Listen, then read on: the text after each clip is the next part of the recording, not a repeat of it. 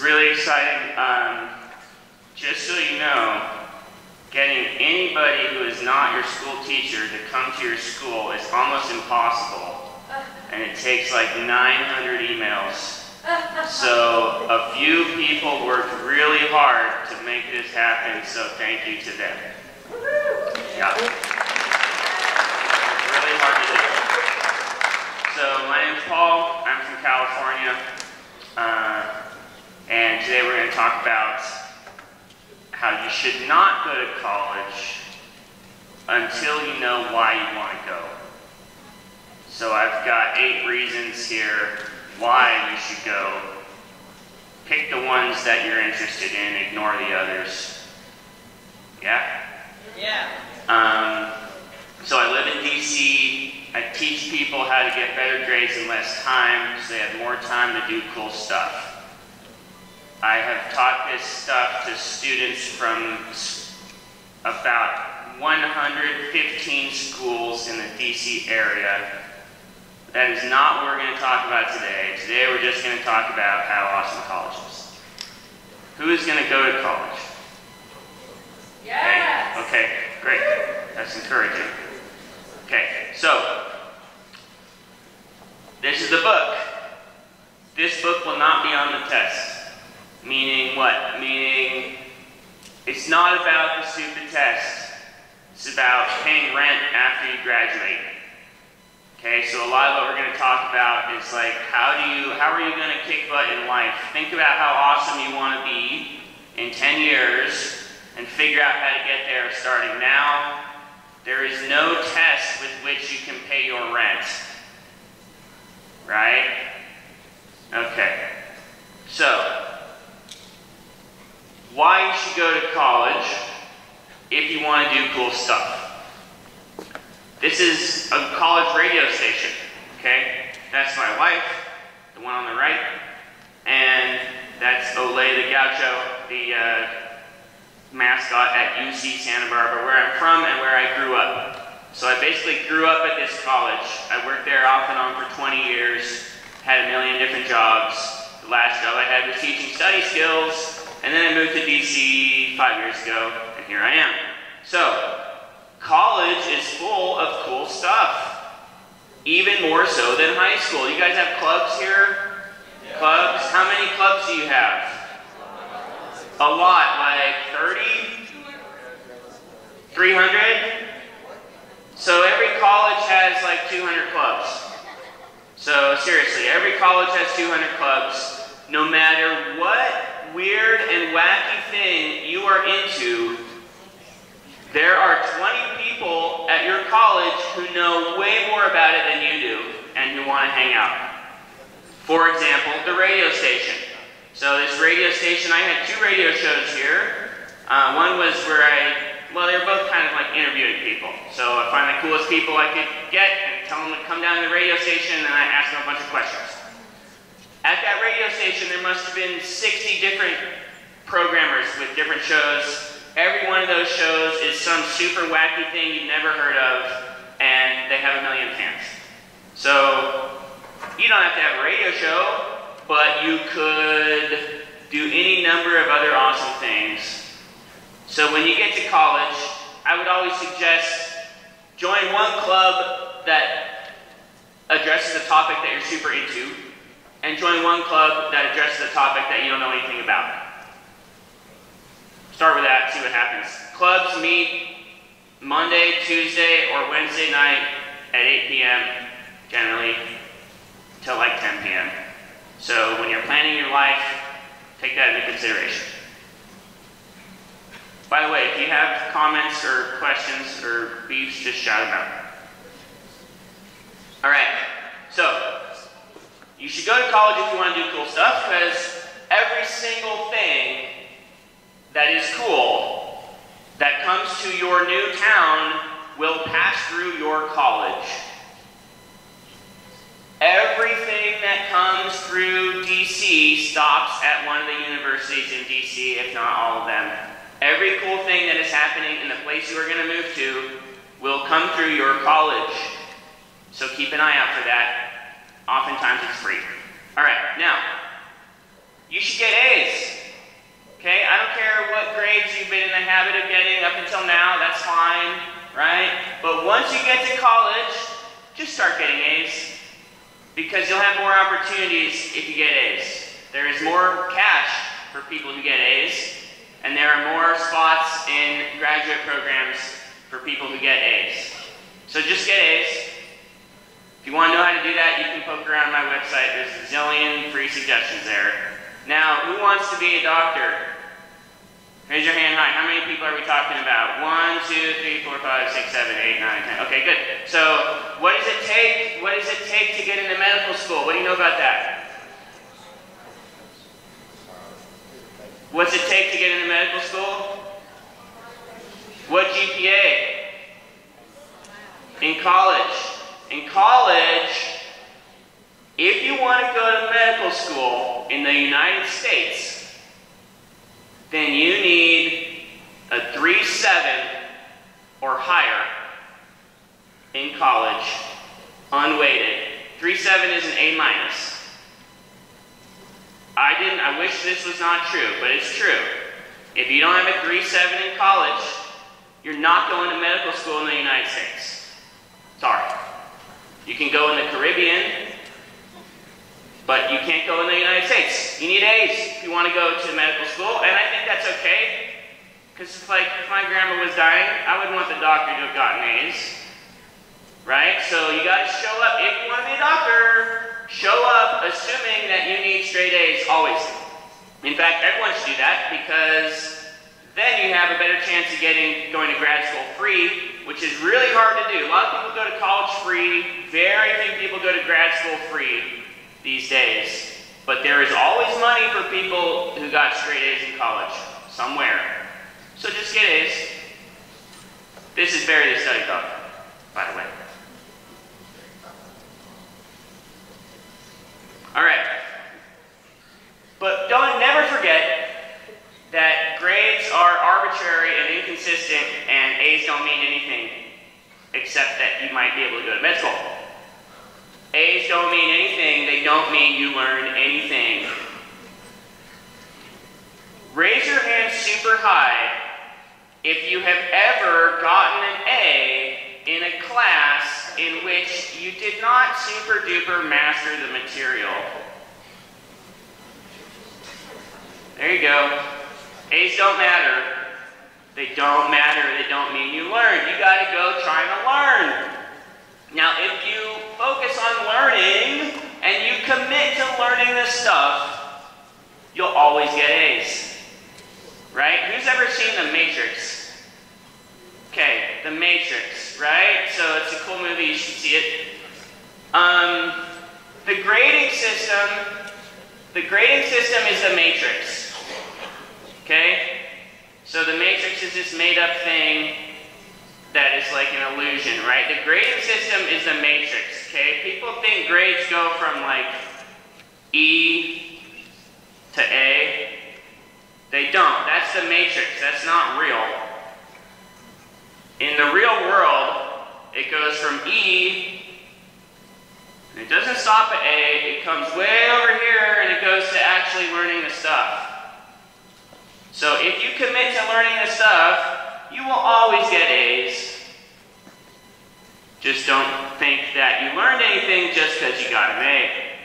So, if you want a happy life, stop worrying about your stupid grades and commit to learning all the cool stuff you can learn, right? You want to go to college greedy about learning as much as you possibly can to make sure you get your money's worth.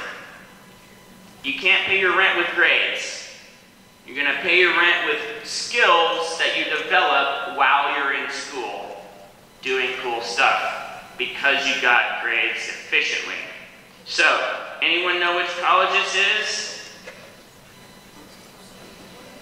You know? It kind of looks like Towson. It's Wellesley. Wellesley. Barry is a boy, but this is Wellesley. That's the library. And there's Barry looking super stoked on everything he's going to learn, right? So learning is super fun. Worrying about grades is a waste of time. Show up ready to learn. Luckily for you, you can learn anything you want as long as you work hard. Yeah? Comments, questions so far? Okay, we good? Okay, so far,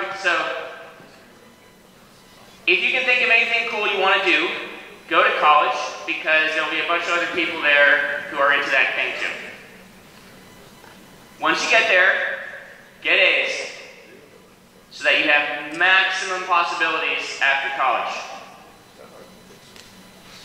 But don't settle for A's. Make sure you actually learn the stuff. Yeah? Like in sports, just because you win the game doesn't mean you played well. Maybe the team wasn't very good that you played. Right? Doesn't mean we're trying to do better at everything all the time. That's what we're going for. Right? W's are cheap. Okay, so once you get to college and you figure out how to get A's and you're doing cool stuff, get some jobs. Right? Get some jobs. This is a student of mine. Her name's Erin Gray. She had several jobs. Okay? This one job that she had, before I met her, she had this job going. She's this made-up job of talking into a camera about makeup and fashion stuff on her computer, which earned her $1,000 a month. Yeah, so she made $1,000 a month reviewing like 5 different kinds of gold eyeshadow and shampoo and clothes and stuff like that. That's pretty cool, right? When I learned that, I was like, and she had 60,000 subscribers on YouTube. Okay, this is when she was a college junior. 60,000 subscribers talking about 5 kinds of gold eyeshadow. I was like, oh my gosh, why don't you talk about study skills to students here? She's like, oh, I'm too shy. I'm like, don't be stupid. You have 60,000 subscribers. You're talking to a million weirdos about gold eyeshadow. Of course you can teach study skills.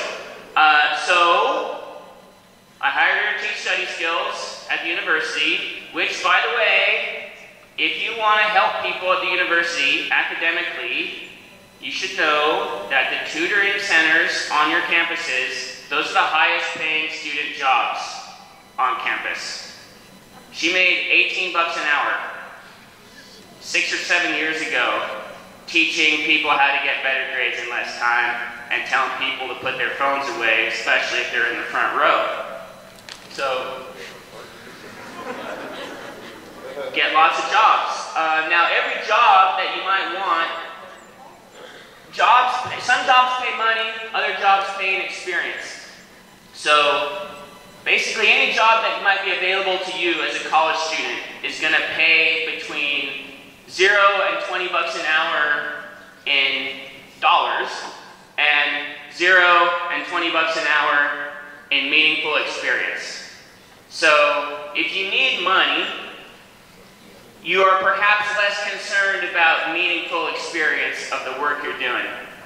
But if you don't need money, you have the luxury of going after jobs that are super interesting to you, even if they don't pay.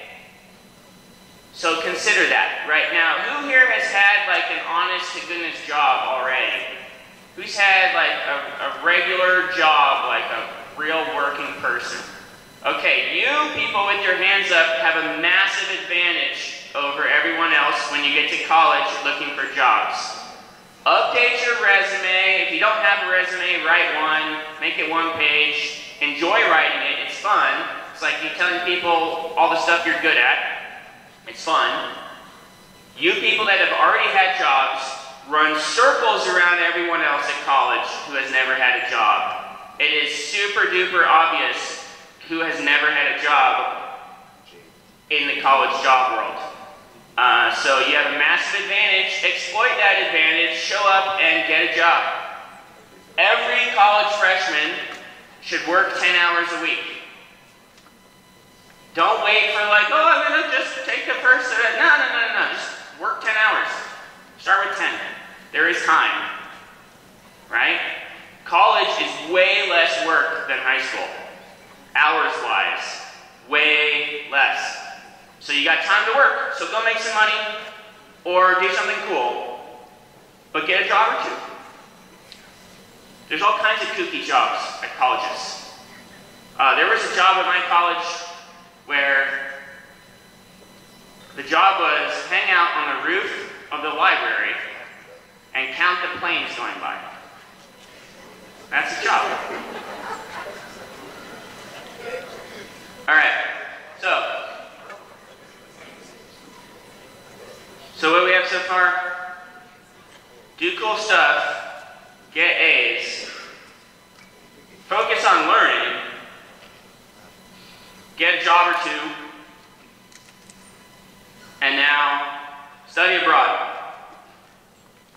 Okay, that sloppy person on the left is me. Yeah, that's Mexico City. Now I'll tell you why I look like that, because I was trying to blend in. And in Mexico City, in the year 2000, that's what college students look like. I was trying real hard to blend in. Okay, so you don't have to go to Mexico City, but if you want to get good at Spanish, you should go there and not somewhere else. Alright, so study abroad. So study abroad, actually living in another country, moving to another country is the fastest way to get smarter. So if you think you're pretty smart and you can imagine getting even smarter, move to another country for at least 6 months. 3.5 months,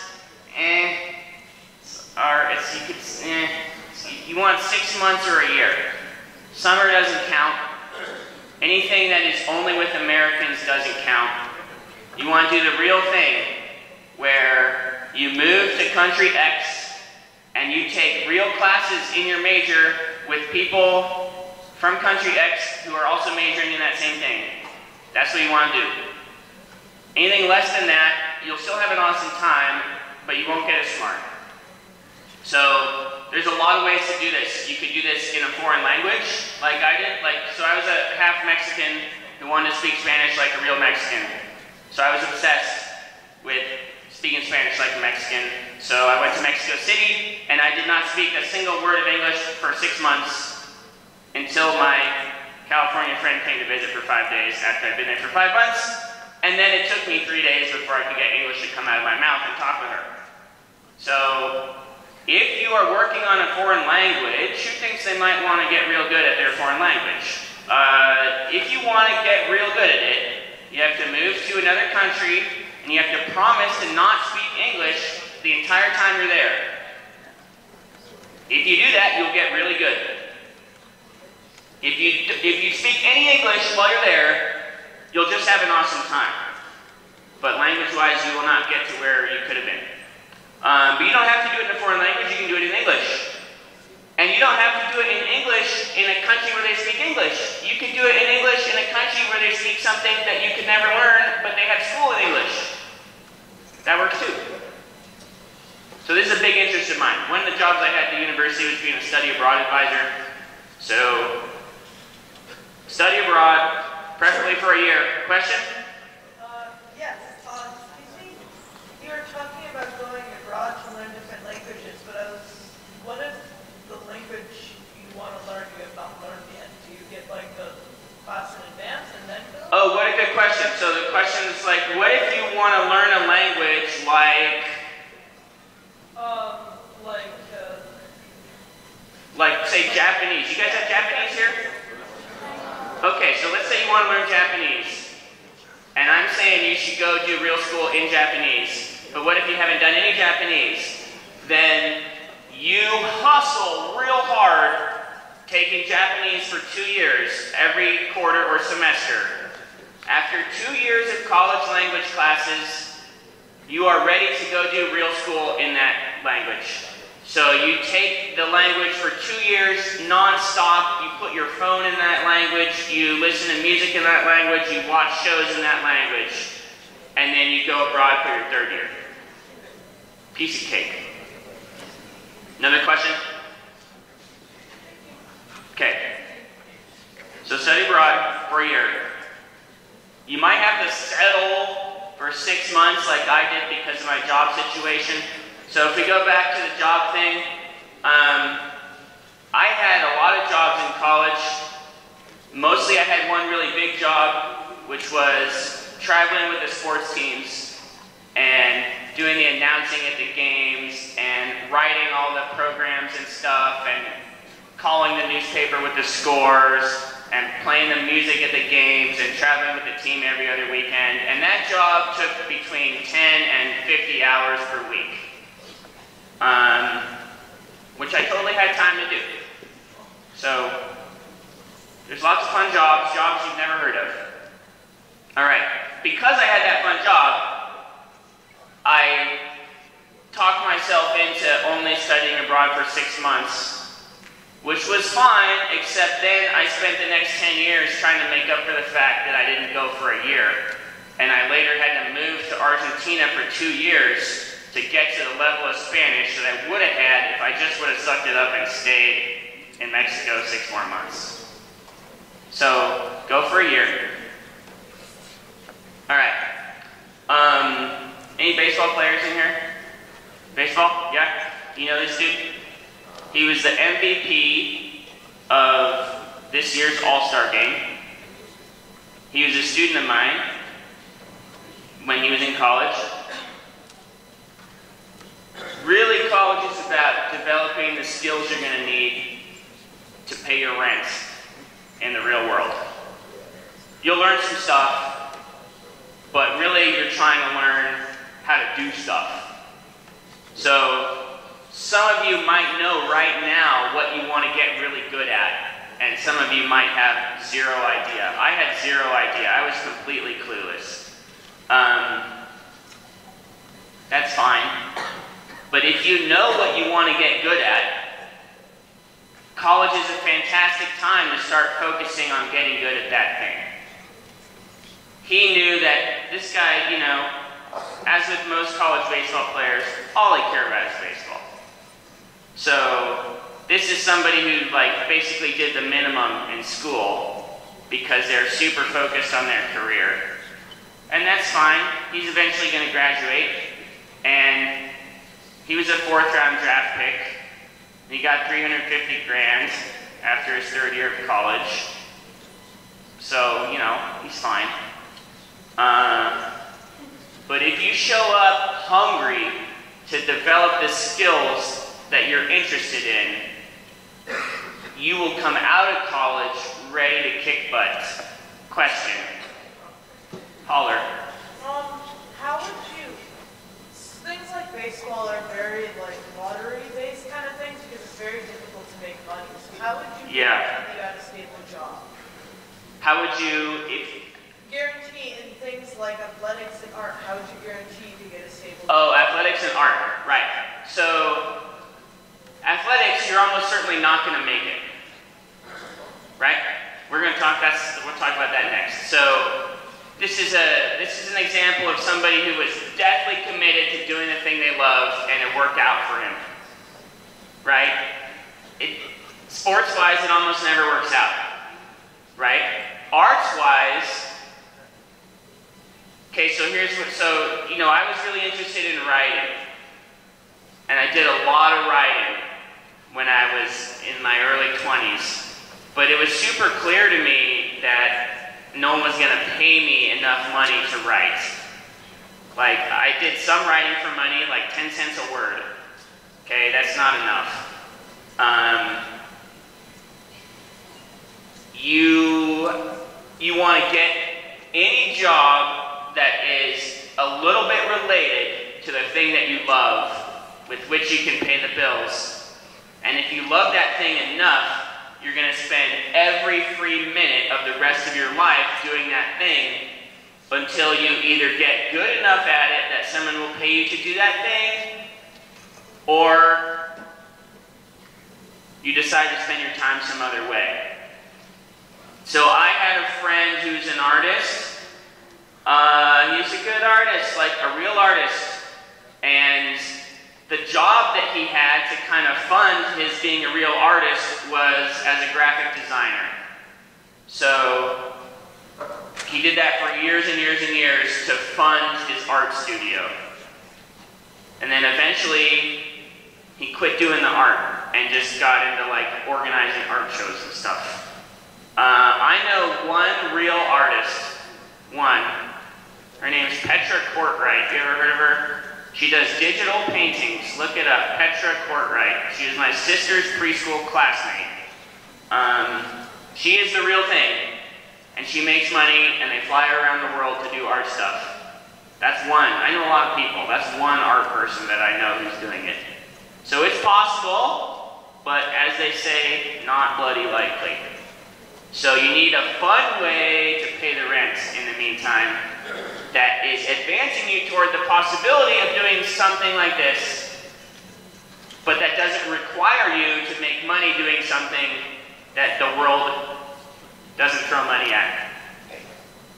Right? Like writing. For me. Yeah. Okay. So, it worked out for Shane Bieber. This guy's going to be a bazillionaire. He's going to be in the Baseball Hall of Fame. He's going to pitch in the big leagues for 15 years. And 3 or 4 years from now, he'll probably be making $15 million a year. But that's not you or I. Okay? Now, a good reason to go to college is to find mentors who can get you a real job when your dream job doesn't work out. So this is another student of mine. This is what it looks like. This is a black student, a black high school kid from DC who wants to be a NASCAR driver. He's famous now. Look him up. He wants to be a NASCAR driver. He is literally the first black kid from DC to ever want to be a NASCAR driver. And guess what? He's really good. And he's on this Drive for Diversity driver development team.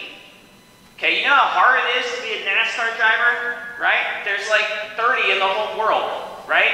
So, as good as he is, and as excited as I am for him, I think it's unlikely that he's going to end up being a NASCAR driver. But so what? Well, what I noticed about his approach to this is that every weekend when he goes and races cars, he is meeting every adult in that business. His Twitter feed is full of pictures with him and famous NASCAR people. And he's charming, and he's a good student, and he's got great study skills, and he's highly motivated. What adult wouldn't love to help someone like that?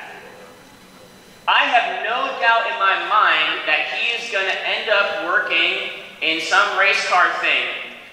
It would be great if he was a driver, but he is so good at finding mentors that the adults are going to be lining up to help this kid. That's a big part of what college is about. Life is about making friends with old people. Right?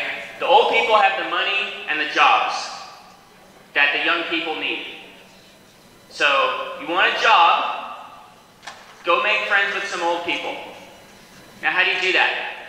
You have to be interested in getting their help, but equally as importantly, you have to be interesting enough for them to want to help you. So don't just show up at some old person's door saying, "Can you help me?" Show up saying, "I know this cool thing that you are also interested in. Can you help me learn more about it?" Something like that. Right? College is full of people who are older than you, especially when you're a freshman. Make friends with people who are older than you. They have figured things out way more than you have, and they might just be able to hand you a job or an internship or some cool thing. But you can't be afraid of the old people, even when you're a freshman. You're a freshman, try and make friends with a sophomore, right? As big as idiots as college sophomores are, they're infinitely smarter than a freshman, right? Think about you when you were a high school sophomore compared to now. You're like a genius now compared to your idiot 10th grade self, right? So when you get to college, you'll get freshmen all over again. Go find people who want to help you. People like me work at colleges trying real hard to find people to help, walk around saying insane things, and who sees and comes up and asks questions after. Right? College is full of these people, but they don't necessarily advertise the fact that they want to help you. And guess what? They don't have time to help everybody. So who gets help? The people who show up and ask for help and are interesting enough to capture the old person's attention so that they want to help. Yeah? So, okay, so last thing. And then I would love your challenging questions. This is Barry, the study dog, getting ready to work out.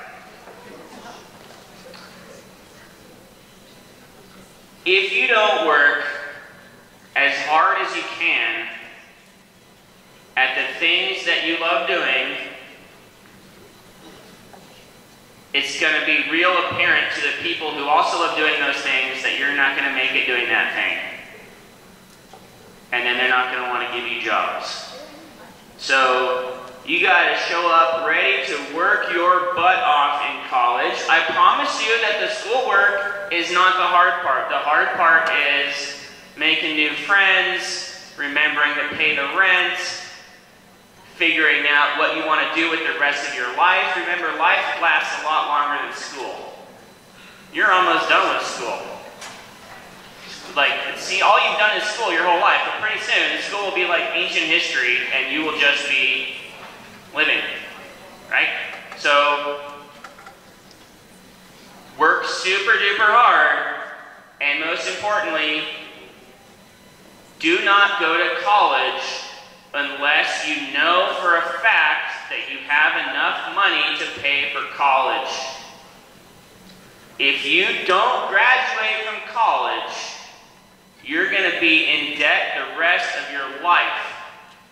Do not go to college unless you know that you have the funding secured via scholarships or financial aid or family help. You gotta commit to finishing. In my city, there's a lot of people who go to college who are never, ever, ever gonna make it, and that's super obvious, and that is like criminal. And the people telling them to go should be thrown in jail. Only go if you know you can pay for it. Because if you can't pay for it, you're gonna be bumming hard. Right? So how can you pay for it? Get some jobs, get some A's, and then get future school paid for. Apply for useful scholarships. Like that study abroad thing I mentioned, there are scholarships where they give you the US government will give you a whole bunch of money if you go study a language that's super duper hard to learn in a country where life is super duper hard. There's scholarships for that kind of stuff. Show up ready to work your butt off and things will go well. Anything short of that and your life is going to be harder than it needs to be. It's actually easier to show up ready to work super hard. It's less stressful to get straight A's than to get half A's and half B's. Because when you're getting the B's, you're worried about bringing it up to an A or that it's going to slip to a C. The least stressful path through college is to cruise through with 95s in every class. That's the least stressful way to do it. It's the most efficient way to do it. And then you have the most mental and emotional and physical energy to go do all the other awesome stuff that they have at college, which is pretty much everything. College is super awesome. There's almost no schoolwork to do. Distraction. Okay, so what would you like to know? I worked at a college for 20 years. I grew up at one for like 40 years. Anything you could possibly want to know about college, I have a fun answer for it. What do you want to know?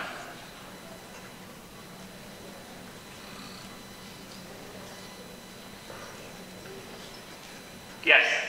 Did you enjoy Santa Barbara? Did I enjoy Santa Barbara? Yeah, I enjoyed it, but I'm from there, so I didn't really know the difference. Right? I enjoyed it. It's the most beautiful setting in the world. I really do believe that. Like, I spent 3 years traveling around.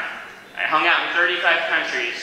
I've decided that Santa Barbara is the most beautiful place. But when I lived there, I did not know that, because that was where I was from. I was totally clueless. Like, the beaches in Santa Barbara have tar on them. It's naturally occurring tar that comes up from the ocean. When I was a child, I thought that meant that every beach had tar. I had never seen a beach that didn't have tar until I was 21 years old in Mexico. And I was like, where's the tar? This is so weird. People are like, no, dummy. Beaches are not supposed to have tar. I didn't know that. Santa Barbara's great. But it's a public school, and it's out of state. And there's a $25,000 surcharge for non-California residents to go there, as is normal, right? So, I don't know, it might be kind of a tough sell, right? What else? Mary Pat? You talked about getting to school and working really hard, being focused. What's a good way to go about it if you're not exactly sure what you want to focus on? Like what is your major is? Yeah, so I was completely clueless. The reason I ended up with 3 majors and a minor was that I couldn't decide on anything. Very few people know what the heck they're going to do when they get there. Very few. So what you want to do is work real hard in your classes so that they go well with minimal stress, and then work really hard at trying to discover cool stuff. So go volunteer at the radio station, go to 2 clubs, maybe 3, go to all the free things that are on campus. All the cultural centers have free, super fringe movies. Go to those. Go talk to every professor and spend your energy trying to discover what it is that you're into. And realize that might change, right? Like some of you, who already feels like they have a mission in mind for when they get to college? A few people, some of you, a third of you. So your mission might change, right? Remember that you decided on this mission as a high school senior or possibly even younger. It's real possible that your mission will change. That's fine. But if you show up with a mission, remind yourself of what your mission is and then reevaluate every few months. Your college is full of people who are messing up, but having a really fun time doing it. You're going to get there and you're going to see people messing up. And you're going to think, that looks so fun. Maybe I should start messing up. But no. You have your mission, they have their mission. And if you don't have a mission, then your mission is explore as much as possible and figure out how you want to spend the rest of your life. How else can I help?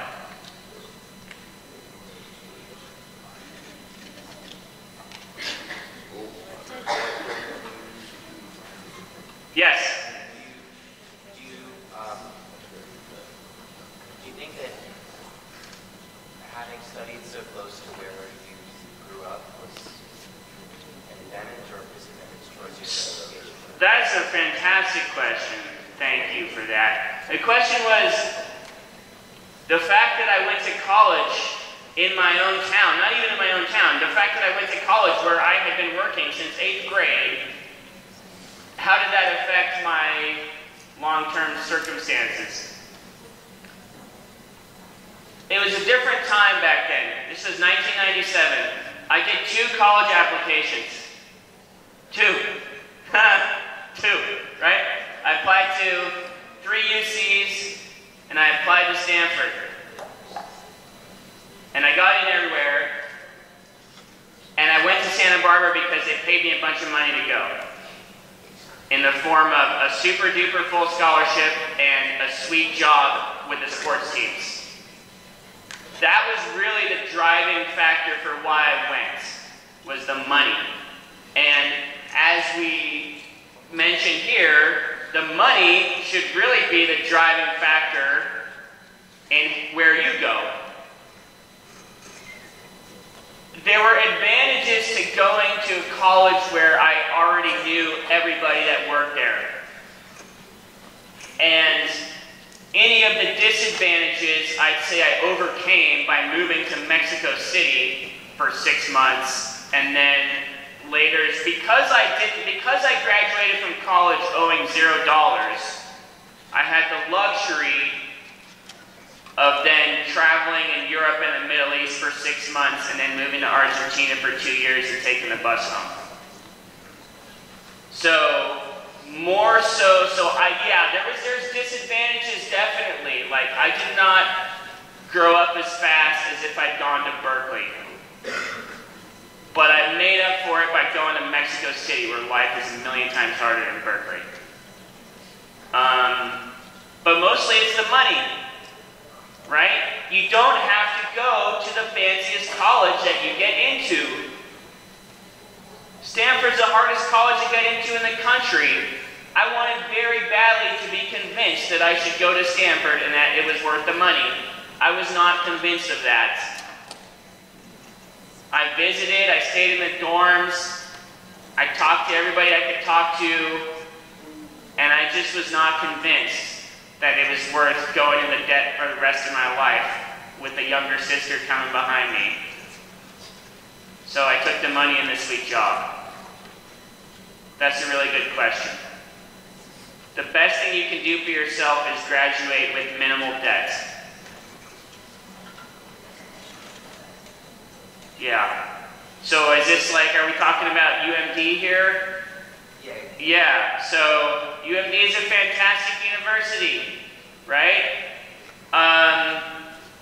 It also depends if you know you're going to go to grad school. Like if you know you're going to a certain flavor of grad school where that's going to cost an arm and a leg, then that is all the more incentive to do college economically. Is there one? Thank you, sir. Is there one last question? Yes, last question. If you're majoring in Spanish like you did, which country would you or would be the best if you want to like immerse yourself? If you're majoring in Spanish, which country is the best one to go to? I always say Mexico City is the best place to go because Mexico is infinitely more relevant to a life in the United States than any other Spanish-speaking country. And it's a megalopolis, and it's super cool, and they have the best food. Right? It's infinitely more relevant. Spain's great. I love castles. Okay? But how many Spanish people do you know? Right? There's Mexicans everywhere. And Mexico's next door. Mexico's just more relevant. Thank you, everybody.